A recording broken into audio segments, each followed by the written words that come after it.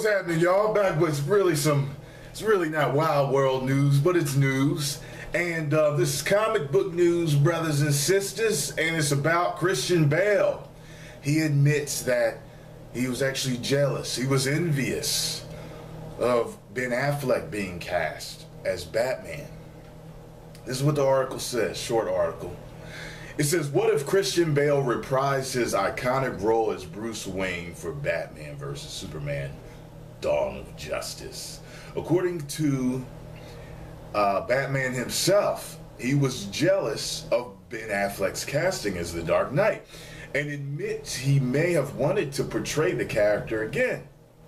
Speaking to Empire magazine, Bale gave his account of hearing the news of Ben Affleck being cast as Batman and recounts, I've got to admit, initially, even though I felt that it was the right time to stop, there was always a bit of me going, oh, go on, let's do another.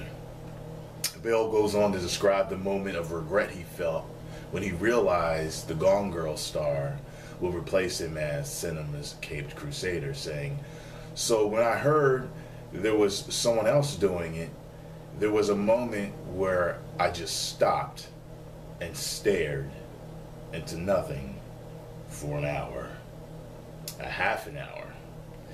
How do you feel about the idea of Christian Bale's Batman meeting Henry Cavill's Superman? Could we see this play out someday in a Crisis on Infinite Earth movie? Hot? Just shit, that would be hot. But yeah, you know what?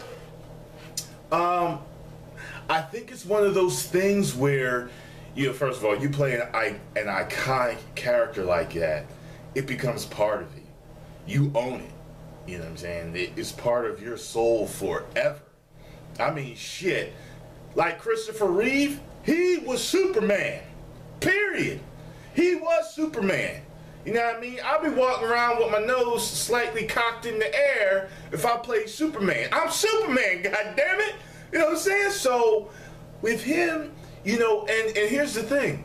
People wanted Bale to run into Henry Cavill. They wanted Bale to play Batman. You know, I wouldn't have had a problem with it because we were so used to him over the past, what, 6 years or whatever, you know, the movies came out. We were used to him. We were used to the gravelly voice. Oh, it was really overdone in the second one. You know what I mean? You know, it was just, it's part of Batman history now. You know what I'm saying? Just like Kevin Conroy switched the voices. You know what I mean? Like they said he's given credit for coming up with the idea of Batman having two different voices. You know, one for Bruce Wayne and one for Batman. Which would kind of make sense because if he did run into anyone that knew who he was, I mean, he's a public figure. He does, you know, speak on TV, I'm sure, you know, make press conferences and stuff like that. It would make sense to somehow describe to, I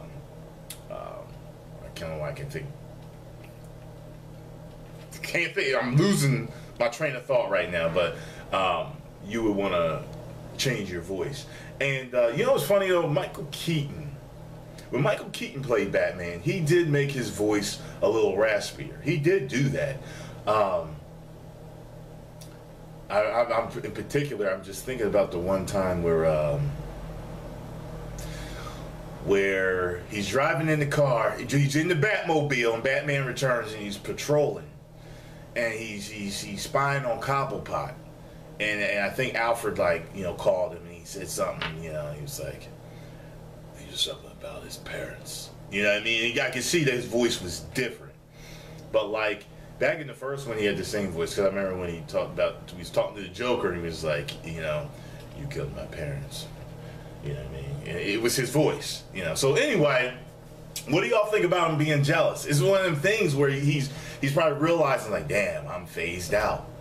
I'm not Batman no more. There's somebody else that could, you know, become Batman. And Bale and Keaton are arguably the two best. You know what I mean? It's one. You know what I mean? Some people say Keaton, some people say it's Bale.